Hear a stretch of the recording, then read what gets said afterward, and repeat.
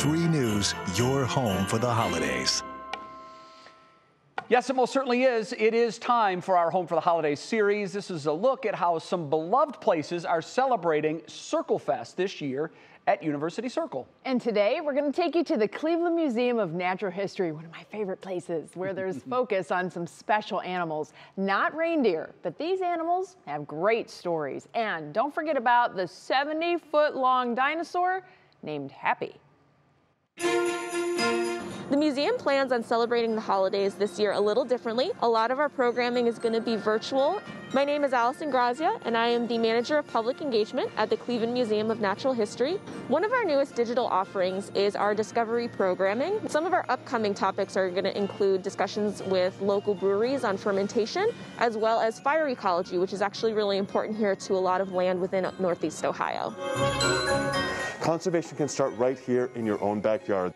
Hello, my name is Del. I'm one of the biologists here at the Wildlife Rescue Exhibit, the newest touring exhibit here at the Cleveland Museum of Natural History. This particular live animal exhibit focuses on conservation and rescue stories in the wild. Animals that have been pulled back from the brink of extinction. We get to meet a ton of animals, including our boa constrictor here. We obviously have a ton of space to properly socially distance people. All of the interactive components of the exhibit, we are doing touch-free. This exhibit is here for about the next 7 months, so well into 2021. If you follow us on social media, we're going to be posting pictures, doing live feeds. There are a lot of ways you can interact with us without actually physically stepping through the doors. Happy the Helper is our unofficial yet official mascot that we have for our Happy for the Holidays campaign. Happy is our Haplocanthosaurus delphsi. What we want is to encourage kids to write digital letters to Happy, telling them about what their hopes and dreams are for the future and for the museum. And then they will receive a letter back in the mail after the holidays from Happy himself. We want to see what our community is hoping for the future, for the next 100 years for the museum. We feel like it totally embraces the museum's mission to explore, engage, and empower for a better tomorrow. Well, love that place. And Cleveland is the first stop for that wildlife rescue exhibit. The Cleveland Museum of Natural History is open with limited hours Friday through Sunday.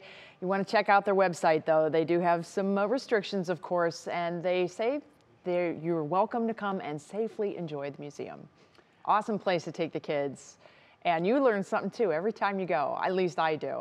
I love it. I love wildlife is just excellent. Anything, zoos, anytime you get a chance to see animals up close, I think that's, a pretty fun and unique opportunity. And we're all looking for things to do, right?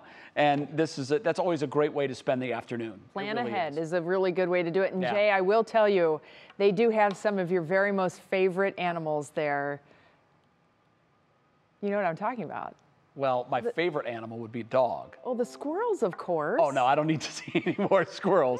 I do. I do not need to see any more squirrels. I know how much you love those.